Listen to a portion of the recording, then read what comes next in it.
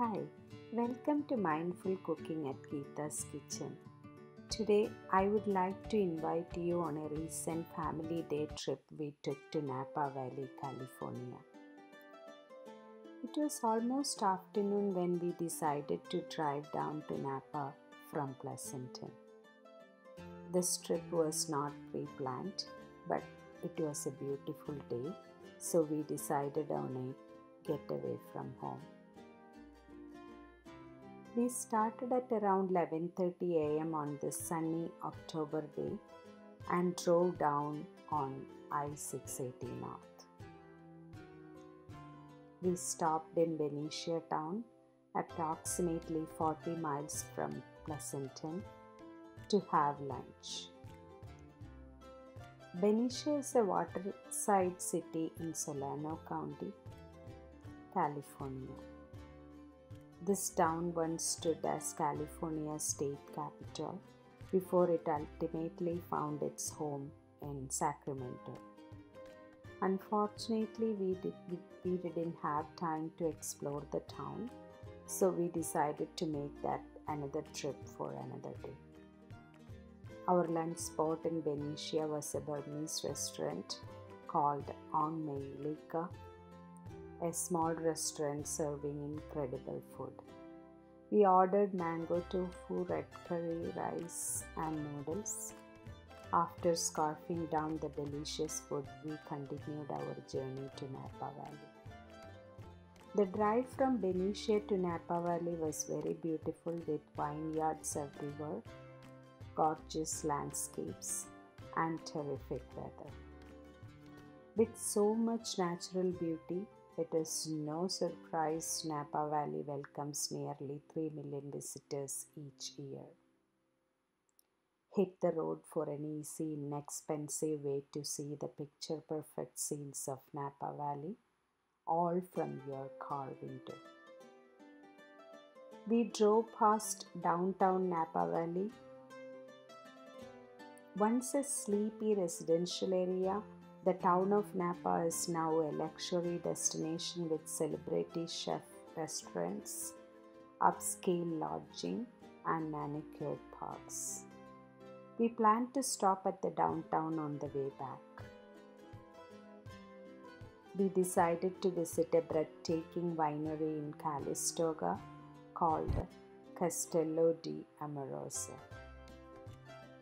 50 miles from Benicia, this winery is not only known for its wine, but also its architecture, as it is a 13th century Tuscan castle in the northern end of Napa Valley.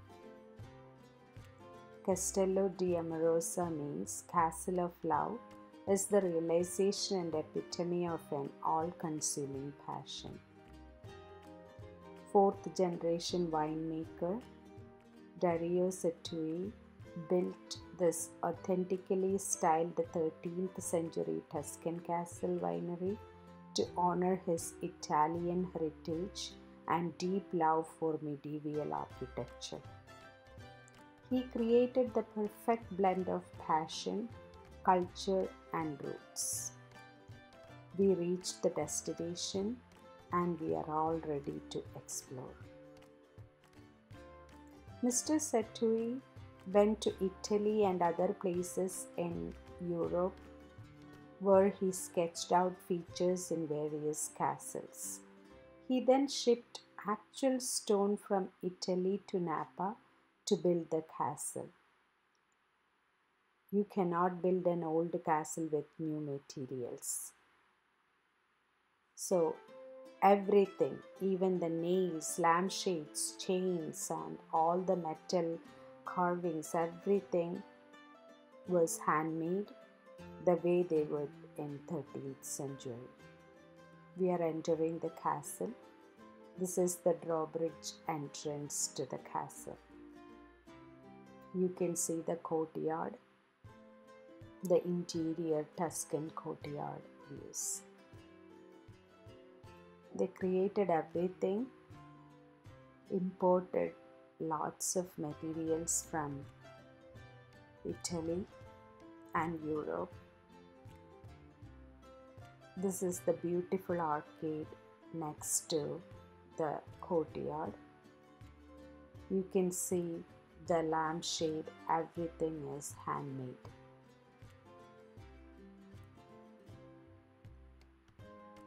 They displayed ancient Italian winemaking tools near the courtyard.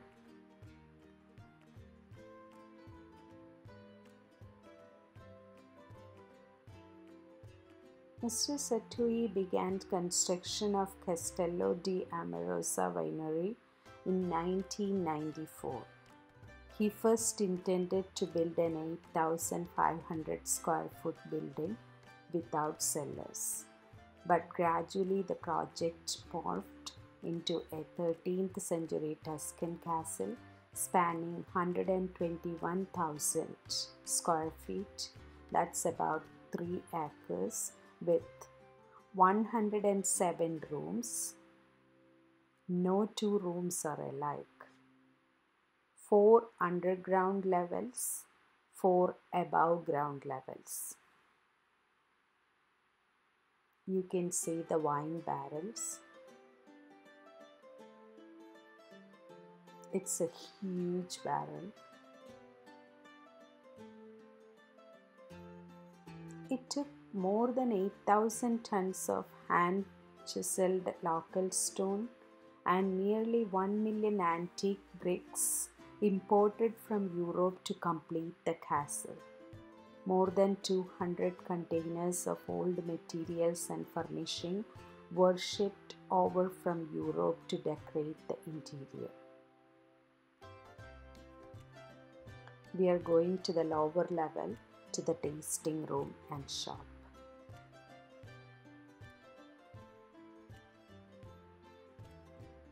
We can purchase wines, grapeseed oil, grape juice, and they even have like bracelets and everything to attract the kids.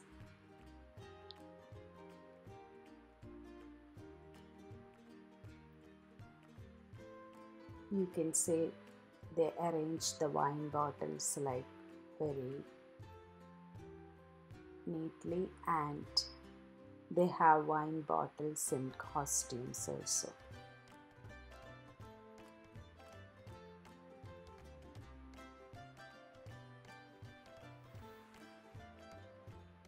It is beyond our imagination to achieve this big dream. This is the grand hall, grand medieval hall, and look at the wall. Wall is covered with Italian frescoes.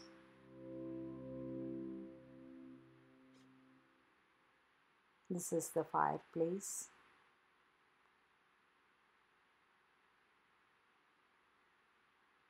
There is no words to describe the perseverance and patience of Dario Sattui, who is the owner of the castle.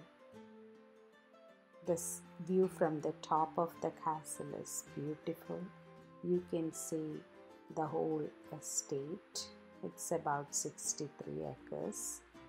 And you can see the olive trees, the wineries and everything.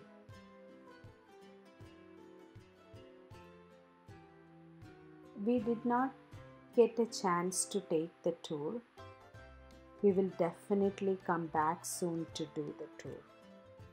We want to see the torture chamber, fermentation area with massive stainless steel tanks. Few rooms where the entire wall are built in the bottled wine from the years before they started releasing. Great room and whatnot.